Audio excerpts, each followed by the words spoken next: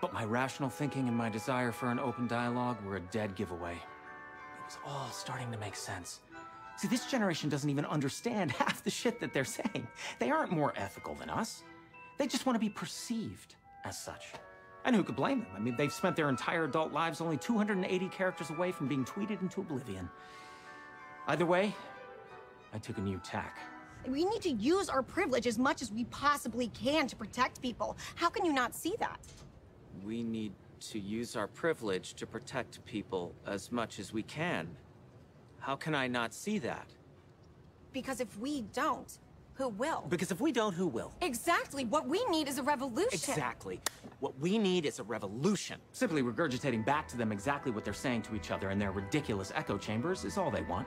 And then we can get what we want.